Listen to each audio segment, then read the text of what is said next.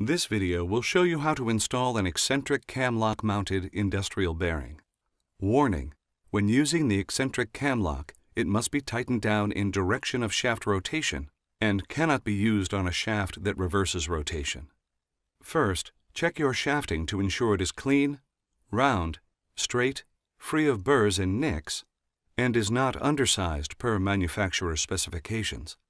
If necessary, lubricate the bearing bore and/or shaft to help facilitate assembly. If it is necessary to tap or press units on the shaft, use a hardwood block, soft steel bar, or tube against the inner ring. Do not strike or exert pressure on the housing or seals. With both bearing units on the shaft, locate the shaft in position. Lightly bolt the housings to the mounting structure. Bridge over housing mounting bolt slots with heavy flat washers or heavy spring lock washers, which may help prevent loosening.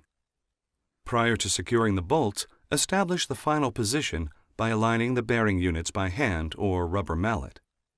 Once properly aligned, securely bolt both units to the mounting structure.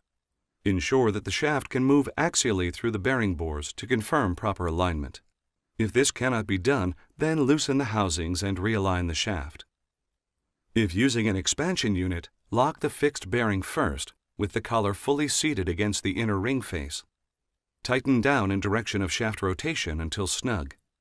Utilizing a hammer and punch, rotate the collar until tight. Tighten the set screws to the proper torque value. If torque wrench is not available, tighten the set screws until a permanent twist is established on the Allen wrench.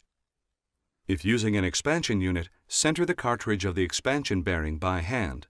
Tighten the collar screws on the expansion unit using the same method as the fixed bearing. For full service instructions, visit our website www.rexnord.com/documentation, call 1-866-REXNORD, or download the Bearing Mobile Pro app for Apple and Android devices.